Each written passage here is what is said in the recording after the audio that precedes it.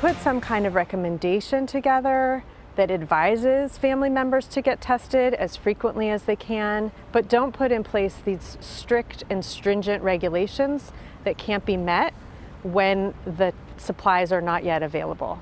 New at 6, families with loved ones in nursing homes vent frustration with what they're seeing unfolding tonight. Good evening and thanks for joining us. I'm Christina Rendon. And I'm Greg Lee. The families worry they are being kept away from their loved ones while healthcare workers who are infected are being allowed to work. KTVU investigative reporter Brooks DeRose joins us from the newsroom with a breakdown of this dilemma balancing risk and critical worker shortages. Brooks. Well, in a single week, there have been about 6,000 new infections among healthcare workers in California nursing homes. But now the state is allowing them to keep working if they test positive and are asymptomatic, all while new visitor policies has family members left in limbo or simply locked out of facilities.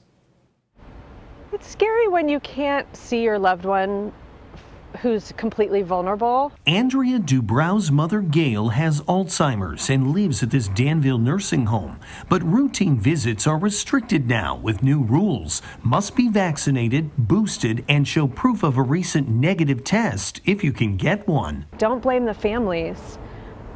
I don't think we're the ones bringing COVID into the facility. Don't keep us out. Data shows right now more than 10,000 nursing home workers are infected statewide. Roughly 800 new cases popping up every day. The state is now allowing infected asymptomatic workers to keep coming in. We need to make sure we don't have staffing shortages. Governor Newsom is also requiring booster shots. While 95% of nursing home workers are vaccinated, only 39% have reported getting a booster. The California Association of Health Facilities says it comes down to access. So the facilities don't have the ability to order vaccines for their staff. They can do it for their residents. Obviously, that's their patients. Without logistical help, many say caregivers won't make the governor's February 1st deadline. I think there's going to be massive noncompliance with the booster mandate. I guarantee it. Attorney Tony Chicotel has been concerned with the state's enforcement of vaccinations. His group, California Advocates for Nursing Home Reform, says there are lax requirements or little verification of those requesting a medical or religious exemption. The state's just giving out these exemptions like candy. Anybody who wants one can get one. Anybody who wants to claim one can have one. It's sort of the wild, wild west in terms of the vaccine mandate. We found more than 160 California nursing homes have less than 90% of workers vaccinated. 3 are in the Bay Area: Valley House Rehabilitation Center in Santa Clara, Richmond Post-Acute Care, and Medical Hill Healthcare Center in Oakland. We have causes for concern. Chicotel found facilities with extremely low vaccination rates, filing 5 complaints with the state begging for accountability.